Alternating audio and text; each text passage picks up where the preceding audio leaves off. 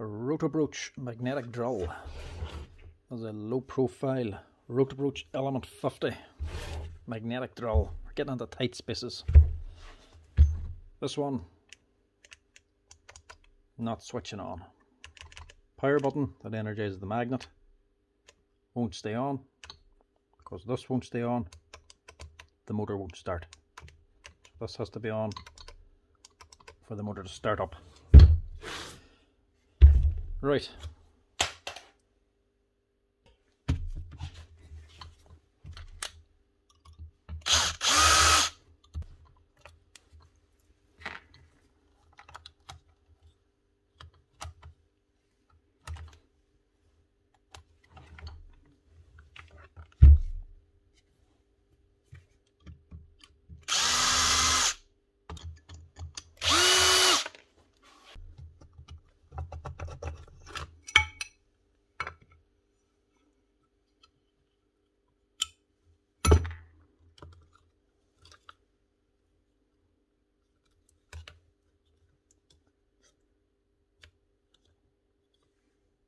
So, one connector off.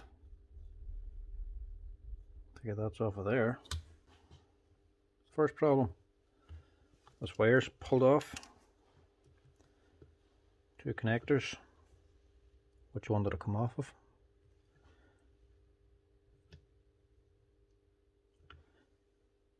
Don't get an awful lot of Rotabroach in, and I don't have a wiring diagram for them.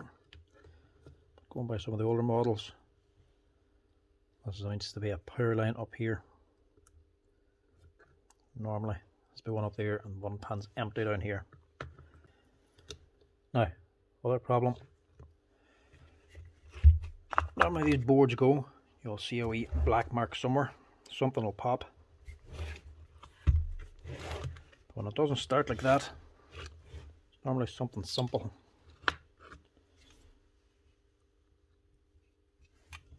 Somebody has nipped the wire. Hasn't been assembled properly. It's not the greatest design. It's hard enough to get all these wires on, mind you. But they should have some sort of straightening relief here to stop the wires getting pinched. So that is the lead to the magnet. And it has now been pinched and broken. So that's why the magnet's not working. So we'll have to solder that.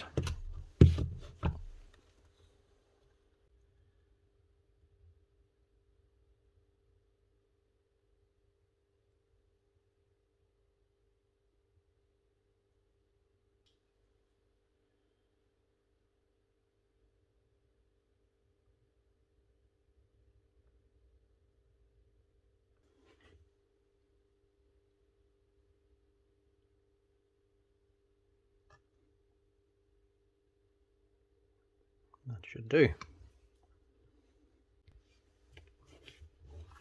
Now, I think that should be all sorted.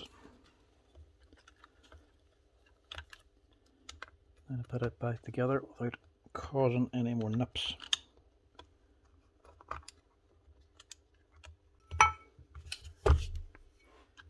Well, these leads on both sides, not on the other side. So I'd run this wee display. There's a voltage overload detector.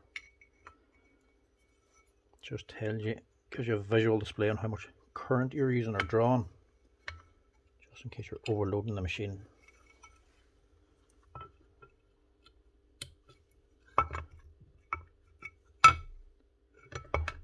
Right up to be good to go.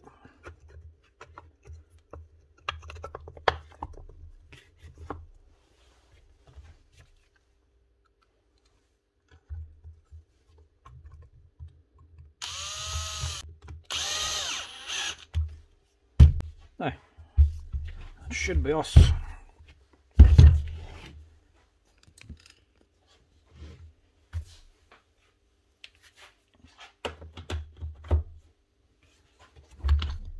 Looking better.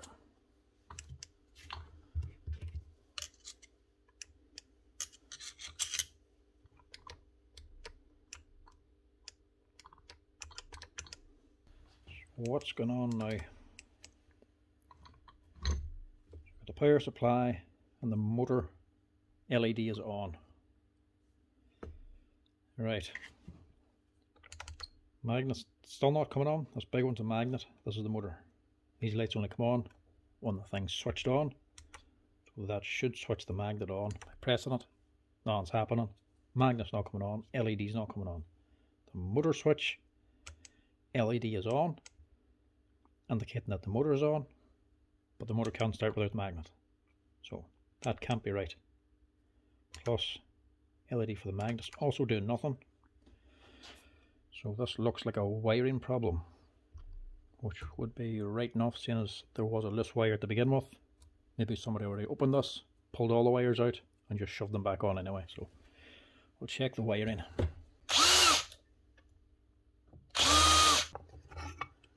Sweet jobs like this I really hate. If you get it wrong, you're going to blow something. Right, she's on a wiring loom. Wee rubbing connector. All white wires. You know, if you get a breakdown diagram for this, it's still just going to say white wire to everything. They do have marking indicators, but that'll just be from the factory. Nobody's going to have anything on them.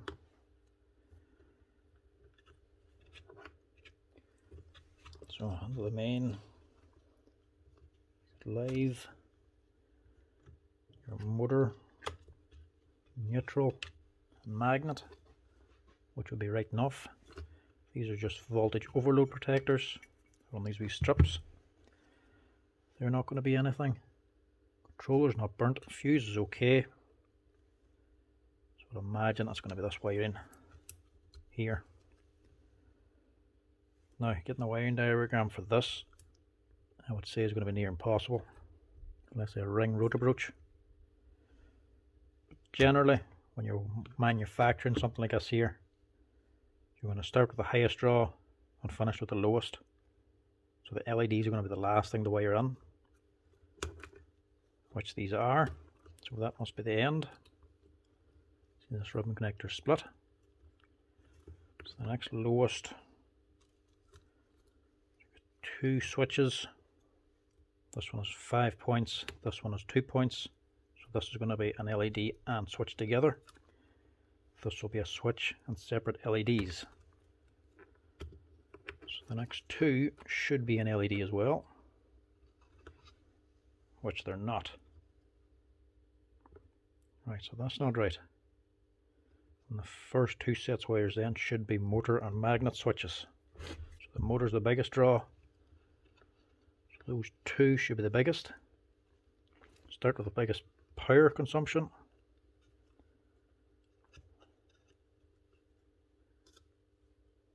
Which is right. Them three connectors on this switch in the middle is on, off and on. So two end ones she switched off, push the button, switches these two on. The end one is on all the time unless you push the button to switch it off. So that's right.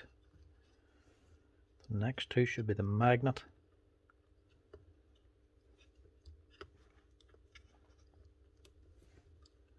for the magnet switch, which it's not. So that's not right. And then the next two should be the LED.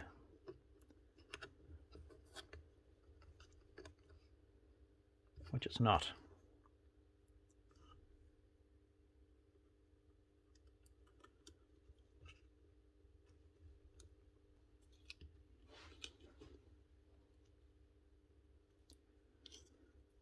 Right.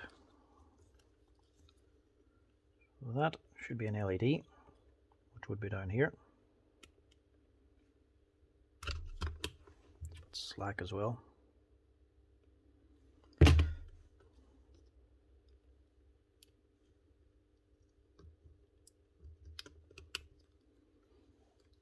this should be the magnet switch. We hope anyway.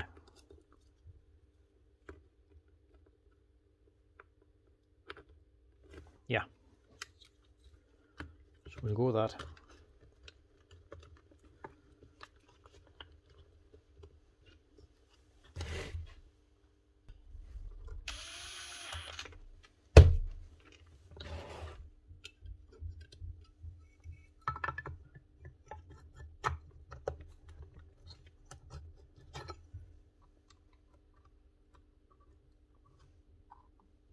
Make sure you're definitely not going to nip anything.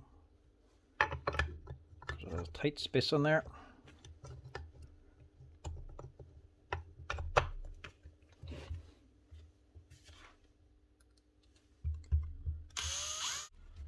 See if that fixes it.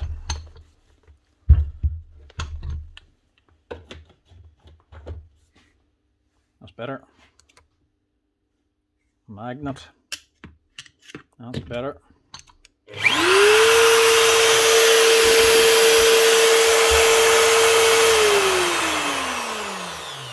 Nice one. That was the problem. Broken sense wire for the magnet probably stopped the machine. Somebody pulled off the back cover, pulled out all the wiring, and just put it back together any way they could, but it was wrong, so switches weren't activating correctly. That's her, up and running again. Rotabroach machines in general, quite good, quite well designed. They're a nice machine to use. Probably have the coolest display of any magnetic drill. Lots of lights and LEDs on them, all metal switches as well, so they put a lot of effort into these wee boards. But the wiring on them is quite complicated, can throw you off very easily. So if you mess them up, you pull all the wires out, it's very difficult to get them wired back in again. Apart from that there, it's a decent machine, don't really give a lot of trouble on them. But that's how you rewire the board on the Element 50 anyway.